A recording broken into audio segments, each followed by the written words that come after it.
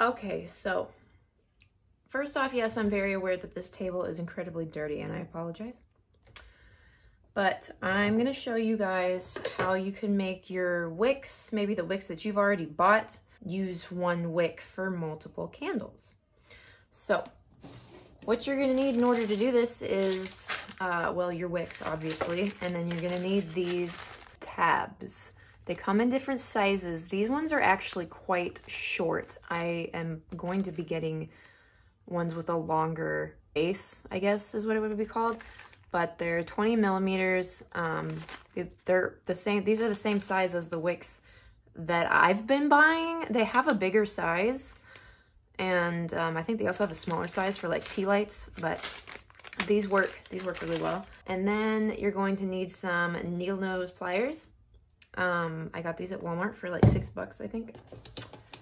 And I'm going to try to finish using all of my paper wicks. These are the last paper, my sheets of wicks. These are the last ones that I have, and then I'll be able to move on to this bad boy, but for now, I'm just trying to get rid of these.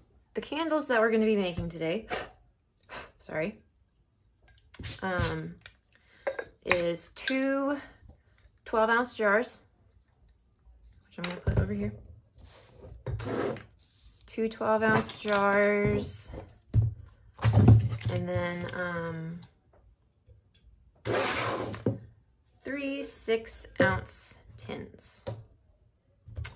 So first, let's start off with this guy.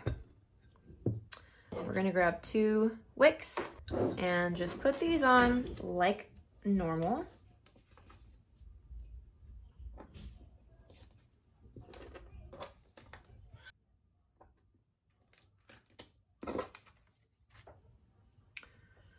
All right, so where did it go? Here it is.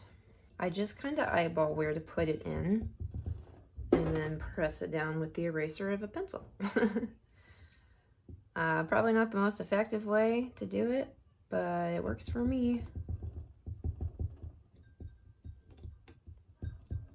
Okay, so now that we've got our wicks, those are just brand new 6-inch wicks, I'm gonna put on this, and I do it upside down. If you can see, I'm doing it so that this is lower in the candle, because then I can cut off more of the wick, and I'll show you what I mean by that. So center it, pull your wicks, and now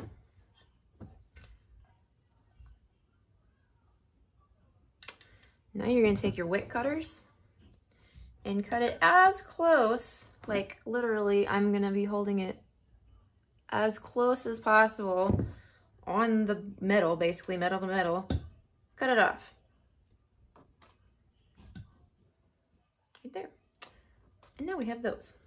So now we're gonna put new wicks in this one too, so I can show you it works both ways. Oh my God. You know, I'm just gonna take all these lids off because we're gonna need them off anyways.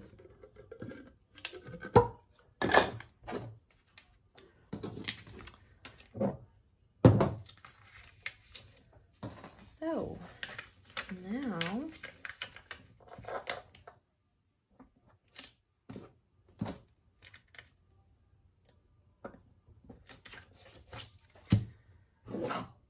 all right, and then center them in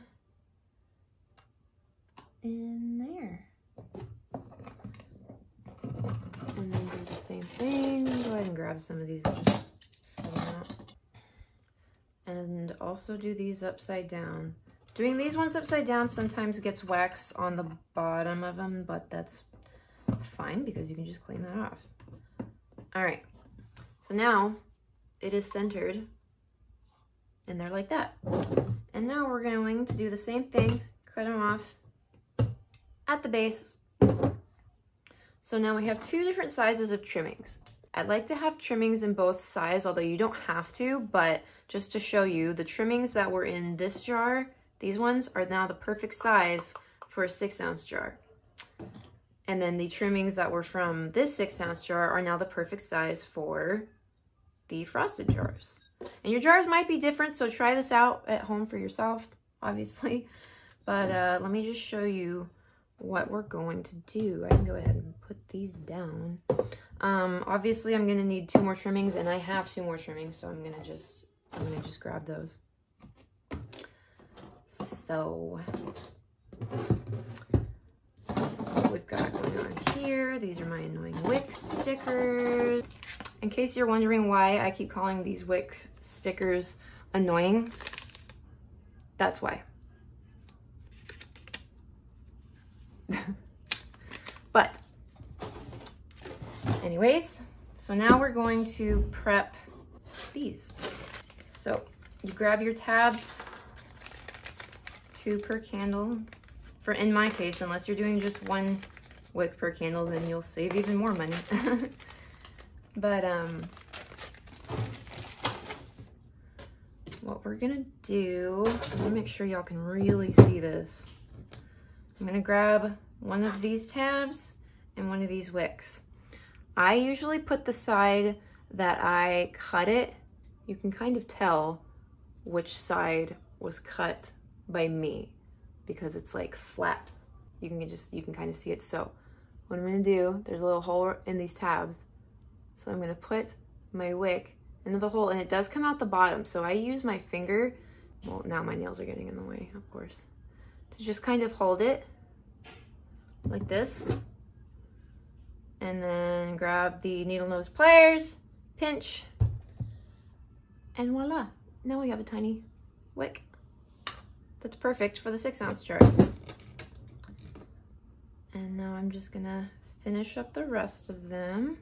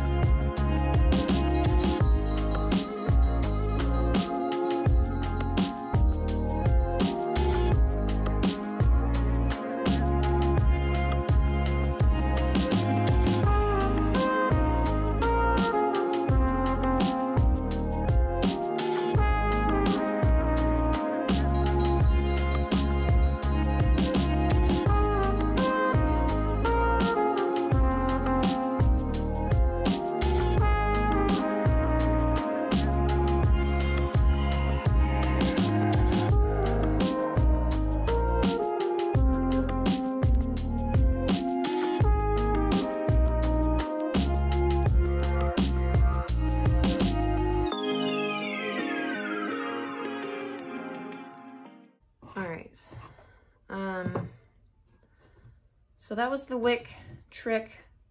I used 2 wicks and 1 thing of trimmings from another frosted jar to do all of these candles. So that does save some money. It kind of doubles the amount of candles that you can do.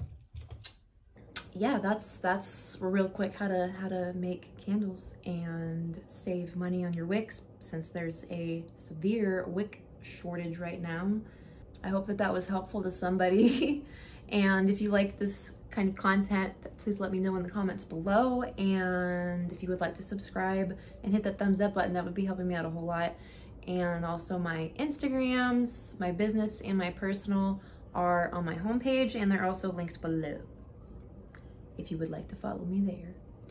But other than that, I hope you guys are having a really great day, and it's a beautiful day outside. And hold on, let me show y'all this beautiful view. Besides that, ignore that building.